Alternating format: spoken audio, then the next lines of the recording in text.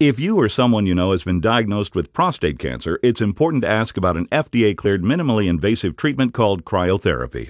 For appropriate patients, it offers an alternative to radical surgery or radiation. Guided by ultrasound imaging, thin probes that create ice are placed through the skin into the prostate gland. The number of probes and the amount of ice are specific to the individual prostate. This individualized approach ensures that the entire prostate is treated but minimizes damage to surrounding tissue.